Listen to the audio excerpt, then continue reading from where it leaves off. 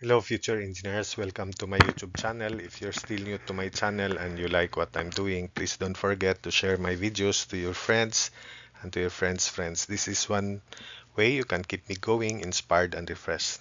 Now, if you find my videos interesting and important to your studies, also please don't forget to subscribe.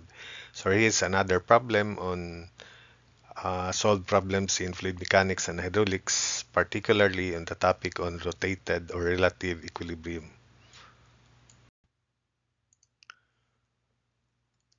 Here is problem 51. The tank shown is 1.5 meters wide into the paper. So determine 51.1 the maximum value of AX without spilling any water and the corresponding force on the rear side wall AB. The minimum value of AX if the pressure at C is 0 and 51.3 the value of AY if AX is 4.5 meter per second square and the pressure at C is just 0. So here is the given figure. For the first part, we have to assume that the uh, resulting water surface crosses the front wall and above C. And let's find out if it is possible. So for the solution, let's equate the volume of air initial, which is 1.8 times zero point 0.4 times 1.5 meters supposedly, but I just call it B, to the resulting volume if the water surface crosses the front wall as shown. So let's call this Y1 and this is 1.8 meters minus 0.75, so 1.05 meter. So again, volume of air initial, which is 1.8 times zero point 0.4 times B perpendicular to the paper or screen equals volume of this airspace final, if it is possible, 1/2 of 1.05 times y1 times b perpendicular to the screen. Canceling out b, solving for y1 is equal to 1.3714 meter, and this is greater than the depth or height of the tank, which is only 1.2 meters. So therefore, that's not possible. The water surface should cross below C. So the figure will be adjusted as shown in the figure. So this is theta 1, the slope of this water surface. Still in this configuration, no water will be spilled, and this corresponds to the maximum value of AX without spilling any water, and this is also theta 1. So we will call the distance where this water surface crosses the bottom from the front vertical wall as x1 as shown, and this is 1.05. So again, we equate the initial volume of air to the final volume of air. The final volume of air is area of this trapezoid times width perpendicular to the board, which is again denoted by B.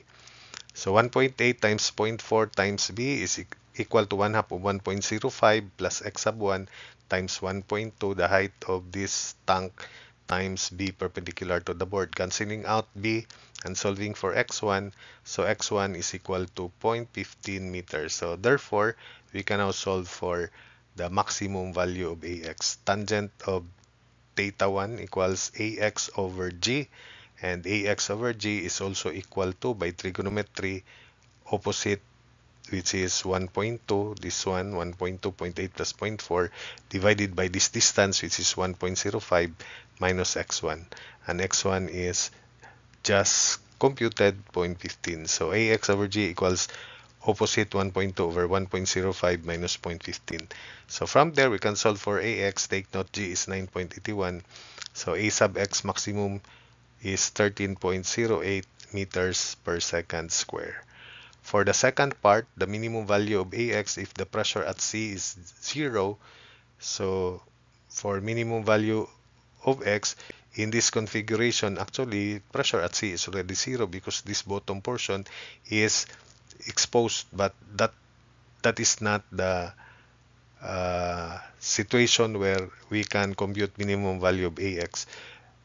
That happens when the water surface crosses point C exactly, and to do that, this surface should extend somewhere here so that the the acceleration AX will be minimum, and it satisfies that the pressure at sea is zero.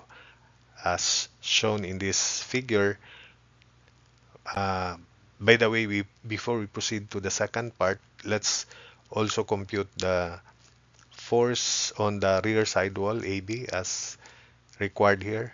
So we extend this surface and we will call this y theta 1, that's also theta 1, and this is y sub 2.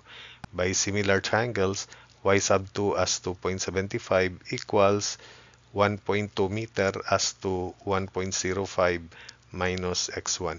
So y sub 2 as 2.75 equals 1.2 meter as to 1.05 minus 0.15. Solving for y sub 2 is equal to 1 meter. So the rear wall is a rectangle 1.5 meters wide and 1.2 meters high as shown in the figure, and let's call the force as FAB. This is the end, and the centroid is denoted by distance of the centroid of this projected area or wall area from the resulting water surface is Hg, and Hg is y2, which is 1 meter, this one, then plus half of 1.2.6, so Hg is 1.6 meter as shown, and FAB is specific weight of water, barred H or Hg times area, which is 1.5 times 1.2. So FAB is gamma of water, barred H or Hg times area. So substitute 9.81 times 1.6, area is 1.5 times 1.2. So FAB can now be computed. It is equal to 28.25 kilonewtons. The other way of computing FAB is to use the pressure diagram, and FAB is equal to the volume of the pressure diagram, which we can compute because the area where this pressure acts is just a rectangle as shown. So the intensity of pressure at A is gamma of water times depth, which is y2, 9.81 times 1. So it is 9.81 times 1, while the kilopascals, while the intensity of pressure at the bottom at B is gamma of water 9.81 times this vertical distance, 1 plus 1.2, so 2.2. So this is 9.81 times 2.2, and the volume of this pressure diagram is simply area of this trapezoid times 1.5 meters perpendicular to the screen. So FAB is equal to volume of this pressure diagram, and the volume is 1/2 of quantity 9.81 times 1 plus 9.81 times 2.2 times height 1.2, then times width perpendicular to the board or screen 1.5. Solving for FAB, it should also be 28.25 kilonewtons. So let's now proceed to the second part, the minimum value of AX. As stated earlier, it should cross C and it should be this surface. So its slope is flatter compared to the one in the first part where we computed the maximum acceleration AX without spilling any water. So we will call the distance that this surface intersects this upper end as x sub 2. So call that theta 2. And this is also theta 2, and this is x sub 2. So again, equate the volume of air initial to the final volume of air. So 1.8 times 0.4 times b equals 1/2 of x sub 2 times 1.2, the height, times b. Solving for x sub 2 is equal to 1.2, which is reasonable because this is 1.05 meter. So if this x sub 2 is 1.2 and the height of the tank is also 1.2, therefore theta 2 is 45 degrees. So tangent of theta 2, which is AX over G, equals 1.2 meters, opposite over adjacent 1.2 meters. So solving for AX minimum, it is 9.81 meters per second square. Then finally for part 3, for the value of AY, if AX is 4.5 meters per second square, the pressure at sea is just 0, so this is still the figure. And let's assume that AY is upward, although it may not be upward, it may be downward. So let's verify it. So theta 2 is theta 3. So tangent theta 3 is also 1, and it is ax over g plus minus ay. We assume ay to be positive or upward, and solving for ax, solving for ay rather, 4.5 over 9.81 plus ay equals 1, or 1.2 over 1.2. So ay is negative 5.31 meters per second square. So that means that ay should be downward.